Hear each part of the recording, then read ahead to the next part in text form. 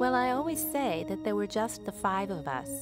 Just the five of us, including my grandmother, who was hearing.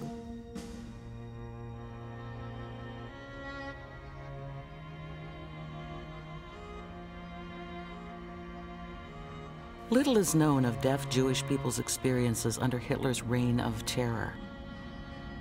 Few deaf Jews lived to tell, and even fewer chose to share. This is the story of the Weiner-Rattner family and how they were able to flee the persecution of Nazism to live at the foot of the Mother of Exiles.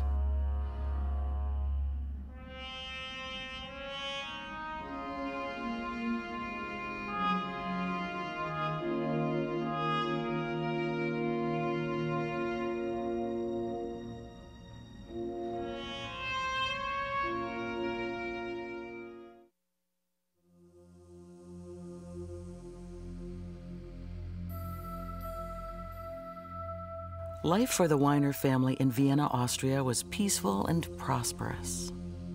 So then my grandparents had 5 children together, the first of whom was an uncle who was hearing, and then a second uncle was born who was also hearing. The third was my mother, whom they found to be deaf, and my grandmother had no idea how to cope with this. She was totally overwhelmed and didn't know what to do. Anyway, a fourth child was born who was also deaf. And my grandmother seemed to calm down a little bit at the birth of this fourth child. And of course, my mother was overjoyed because she'd finally have somebody to communicate with. And they were very close, these 2 deaf siblings. And my grandmother decided she wanted to have more children. This is what she always said, but she was concerned. She wanted to have more children, but she certainly didn't want to have any more deaf children. So she went to a doctor, and he suggested that my grandparents wait 8 or 9 years until they tried to become pregnant again. They did indeed wait the 8 years, and then a 5th child, my hearing aunt, was born.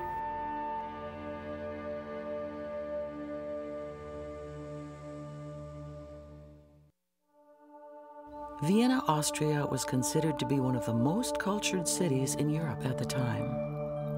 Austria boasted several deaf schools, and Vienna itself was home to a very vibrant deaf community.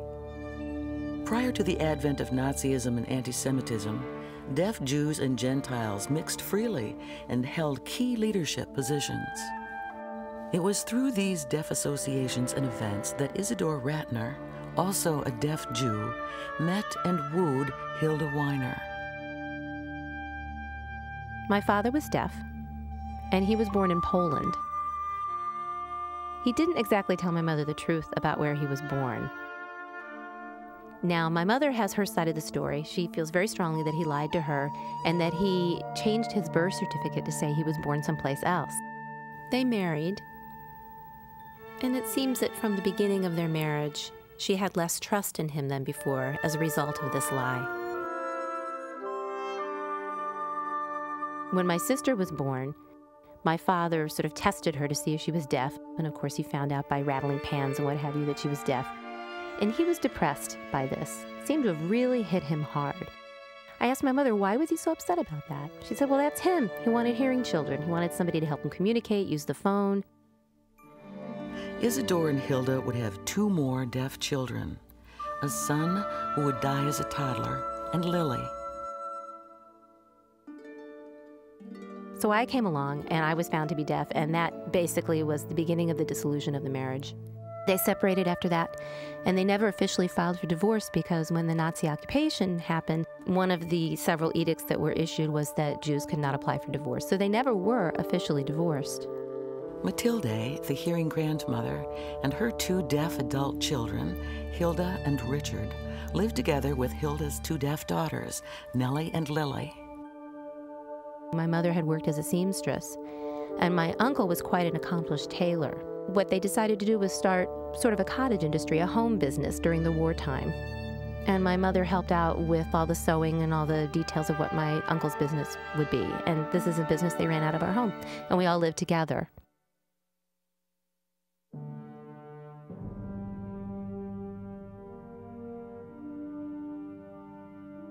When the Nazi occupation happened and when Germany invaded Austria, everything changed overnight. Drastically. There were all these rules, regulations, edicts, I don't even know what they were called, but Jewish children no longer had permission to attend schools, so my education came to a halt in 1938, and until 1940, I didn't go to any school. So people often ask me, what did you do? You just stayed home? I remember just staying home, that's it. My mother protected us and didn't even let us out of the house. My mother could go out and do the shopping, but I had no school for 2 years and was stuck at home. I think I turned out okay. I'm not simple-minded or anything. My mother told so many stories. We had a very rich communication environment at home. But my mother was the one person who was able to go out and do shopping or whatever she needed to do.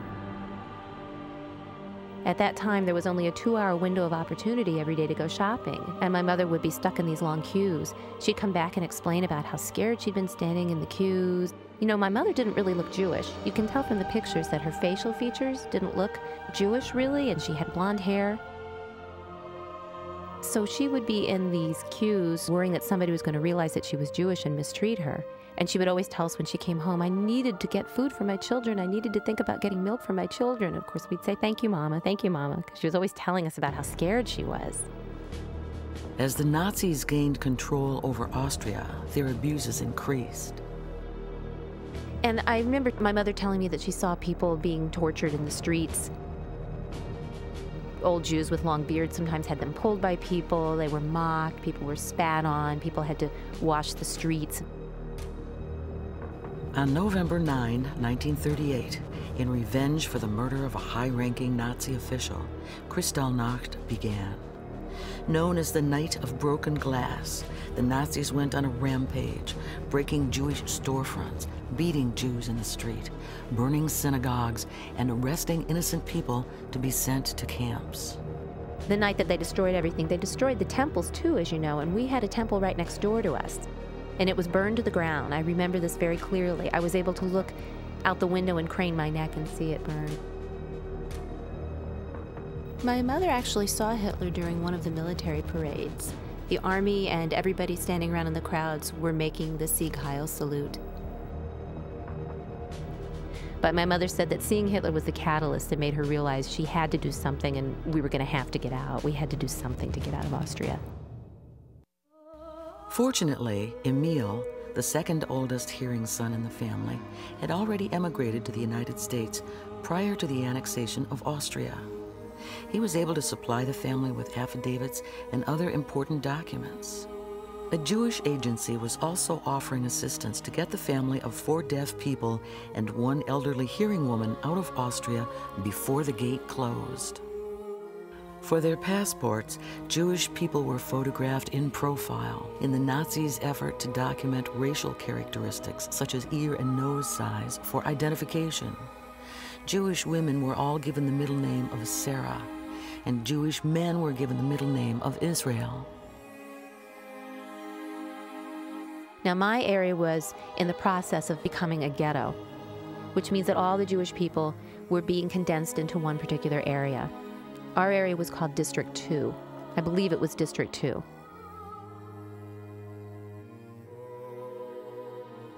Now, we lived in a fairly small place. I don't remember it, but I've seen pictures of the apartment, and if you looked at it, you realize it was a very small place to live. I really had no idea at the time because I was small, but it wasn't a really big building, and it's still there, actually. It's still standing. It didn't matter to the Nazis at all how much room you had. They moved the 5 of us into one of the rooms in our apartment. I remember we had all our beds in one room, and we were so squeezed and crammed together. They had our beds, our sofa, our chairs, everything in one room. There was a kitchen down the hall, but all of our living arrangements had to be crammed into this one small room, which would then leave our other room available for another family to occupy, somebody we didn't even know. So one night my grandmother heard this pounding and the lights were flashing, and she looked out the window and all the lights were flashing everywhere. Very, very noisy. And somebody was pounding on all the buildings and all the doors of our building. And she looked through the window and was just terrified because she saw that these raids were happening that night. And finally realized that they were going to definitely be making one of these nocturnal visits to our home. The door was pounded and she opened it. And there were no questions that you could ask. They would just move you right out of the side and begin their inspection of your house willy-nilly. And I remember I took it all in stride because I didn't think anything of it. I didn't understand it. But my sister was a little girl who had sort of treasures and secrets. She had like a little compartment where she kept her junk, you know, her little trinkets and things that a little girl might have, her private effects. So she was guarding her treasures, and she tried to hide them. I don't know why she did that. It just drew attention to it. But then the SS guy moved her out of the way and opened it and just found it was junk. And it was no big deal. And my mother, her heart had been racing and her knees had been knocking, and she was so scared. So they rifled through everything in the house, and then an interesting thing occurred. One of the SS officers' eyes met my uncle's across the room. And he said, "Let me see your papers." And the papers indicated that we had been born in Vienna. But as for the other family, who was from Poland, they were deported immediately and sent to a concentration camp. He looked at my uncle's papers. We'd been born in Austria, thank God, because that's what saved us. And his eyes met my uncle's across the room, and there seemed to be some sort of important communication happening between the two of them, because then he said, "That's all right, there's nothing here, let's go. We can leave now." So they took off, just from that communication that happened across the room between them. So as soon as they left, my mother asked my uncle, "What's going on?" And he said, "Well, we know each other. We used to work as tailors together. And now he's joined the Nazis. He's moved up in the world. I don't know. But it's strange when his whole affect changed as soon as he saw my uncle and he realized that he knew him. He knew he was deaf, and he knew he'd worked with him before. He'd been mean, and then all of a sudden, he totally changed his affect. And then he took his cronies out the door and they left. And that really saved us." So during that time, my mother realized that we had to make plans about where to go. First choice was America, definitely. But if things didn't work out, maybe we could emigrate to England. Many people were emigrating to England at the time, becoming cooks or maids, cleaning houses, being domestics. And the two of us, my sister and I, could go to school, of course. That was her intention. But first and foremost, she wanted America. If America and England didn't work out, then she thought we could apply for asylum in Israel. So we got all the paperwork and everything was all set. And I'm remembering this because my mother explained it to me. She said that we needed to get my father to sign a release so that we would be able to go and leave Austria. And I have to forgive my mother in retrospect, but she lied to my father and told him we were going to England. So my father said, "Are you going to go to America?" And my mother said, "No, no, no, no. We're not going to America. We're either going to go to England or Israel." I do remember that the time was approaching when we would be ready to leave, and it was time to get my father to sign these consent papers. And so we met him halfway on the street somewhere. I remember this clearly. And my father came up to us and he was signing. And I was shy. I was hanging on to my mother's skirts. I was hiding. But my sister was more bold, and she actually had a conversation with him. And my mother was cold and brusque and businesslike during the whole encounter.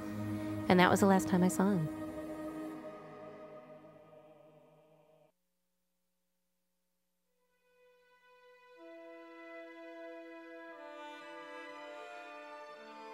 We finally got all the papers in order. My mother always said that God blessed our family. The time had finally come to leave, and my mother said we had to leave now.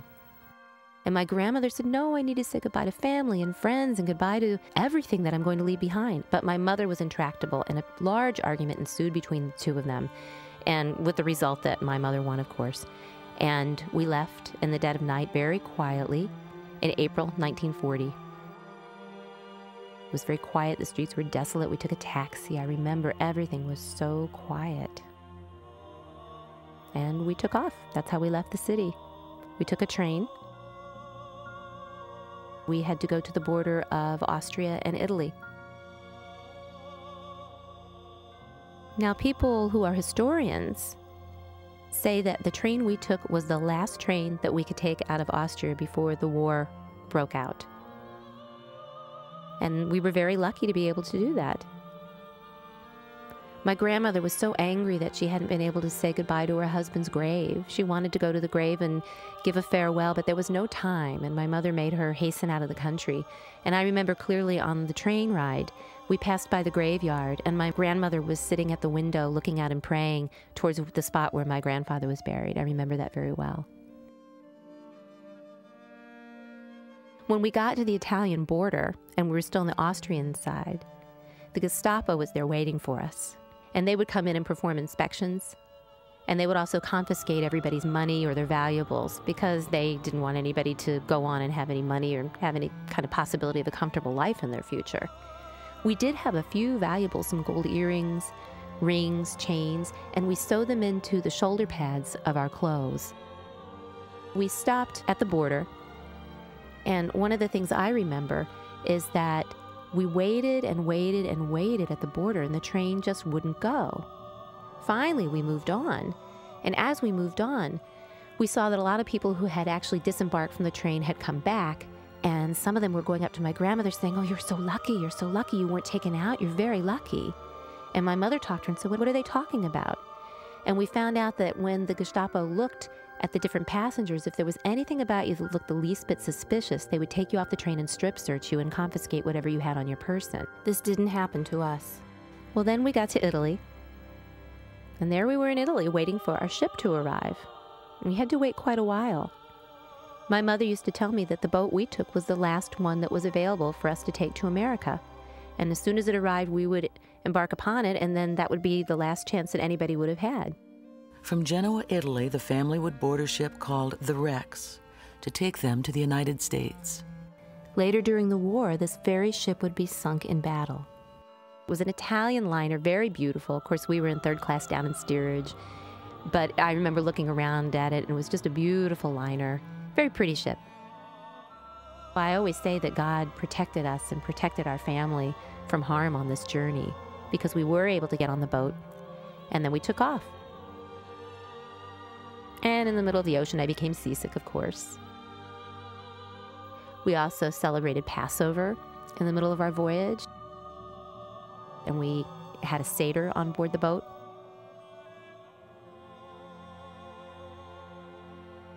Now, finally, we got to America, and I remember I was so excited that we were there. The sign that we used for America was produced by a hand patting the cheek, and the derivation from that sign came from the fact that back in World War I, when my mother was living in Austria, the American soldiers came and greeted people by patting them on the cheek. Some people think that actually the sign comes from the fact that American women wore so much makeup and rouge back in those days, but I think that either explanation is accurate.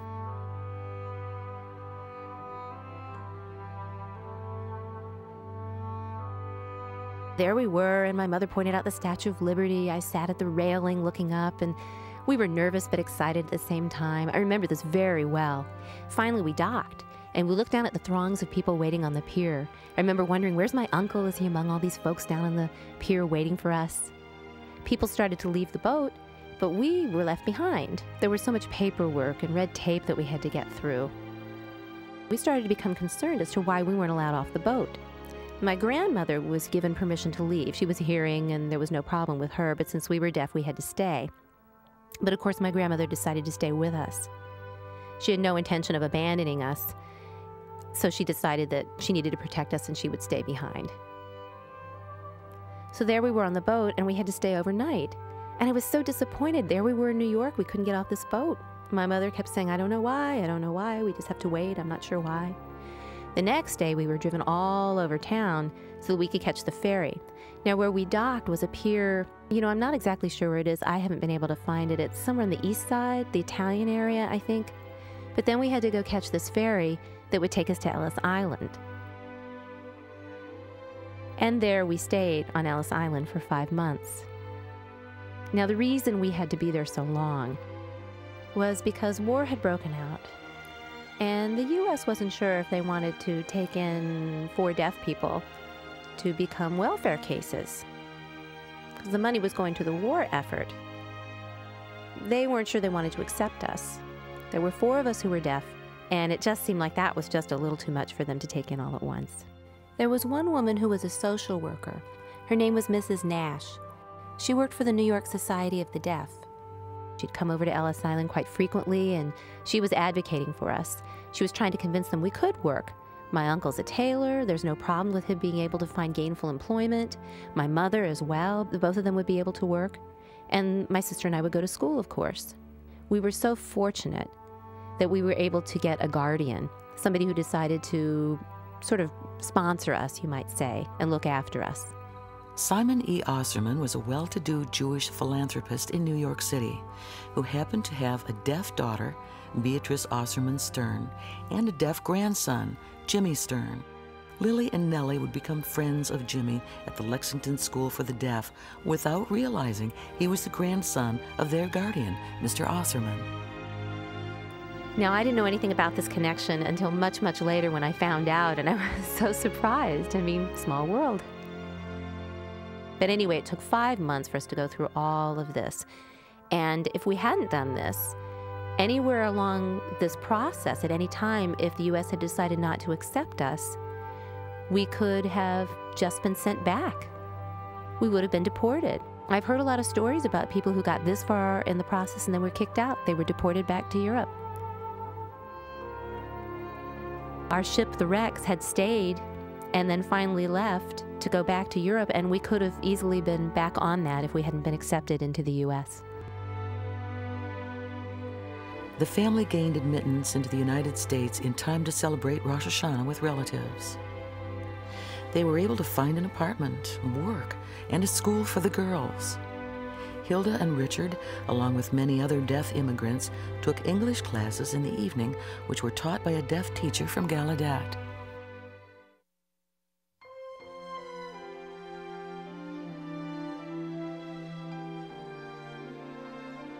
Fred Fedred was a deaf Austrian survivor of the camps.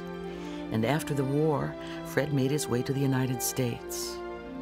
As with many survivors, he looked up any deaf people he knew from Austria that were now living in New York City. At last, he found the Rattners. And he came and looked us up, and he said that, well, he was a little evasive at first. He said, "What do you want to know?" And we started mentioning different names of people that we knew to see if he knew what had befallen them. And he told my mother, "Your husband was in one of the deaf groups." And that news took my mother aback. She just couldn't say much to that statement. She was shocked about that. And he said now he was lucky because he and his parents had been in a group of people who didn't sign and draw attention to themselves. And in the separation process, they were sent to a labor camp because nobody knew they were deaf. But in that separation line where they called people, my father was taken out and sent to a gas chamber, and he was definitely sent to the gas chamber because he was in a group of deaf people who were signing and gesturing, and obviously the Nazis had no interest in maintaining deaf people or handicapped people in any way, shape, or form, and during that separation process, he was sent to the gas chamber. And he said it was a definite fact that he was one of them in that group and that he was gone. And he said there was no doubt about it. It breaks my heart when I think about it.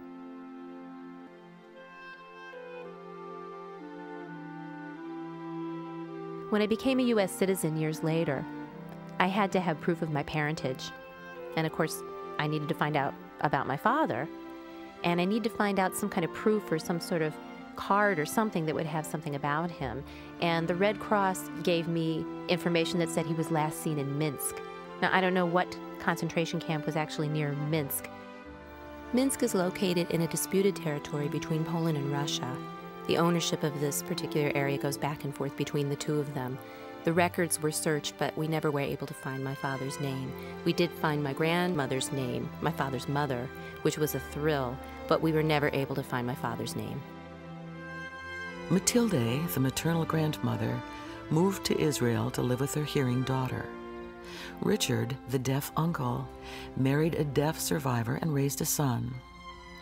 Hilda never remarried and raised her girls on her own, working to support them and paying off all debt incurred from their immigration to the United States. Hilda would reside in Tanya Towers, a nursing home for elderly deaf people in New York City. It was named after the social worker Tanya Nash, who helped the family entering the United States. I look back and I realize that it's an incredible history that we have to preserve. Today, Lily has taken over the position her mother once held, that of informing the deaf community about Nazi persecution from a deaf perspective. Nellie and Lily grew up to marry deaf men and have deaf and hearing Jewish children. This gave the world a great victory over Hitler and the Nazis' plan for an Aryan race. I hope this history will never be repeated.